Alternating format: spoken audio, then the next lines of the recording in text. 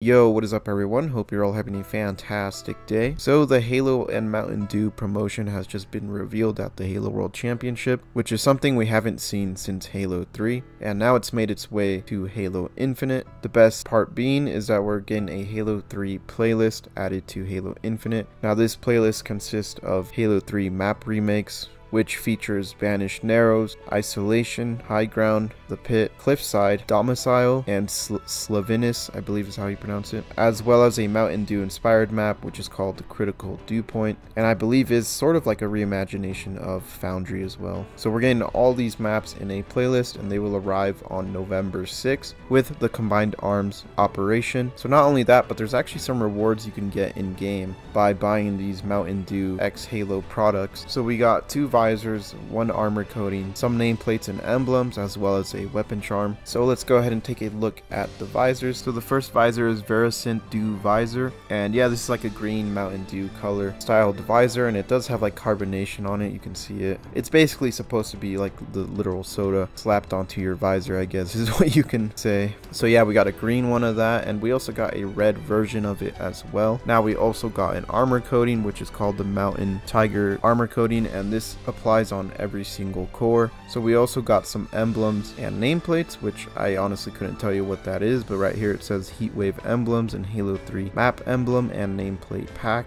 And we also got a weapon charm, which is the Believer weapon charm. So yeah, that's about everything that's going on in this promotion. It's honestly nice to see that we're getting some in-game stuff other than just cosmetic. And yeah, I hope we continue to see more stuff like this. Anyways, let me know what you guys think. Consider subscribing and liking the video as it shows your support.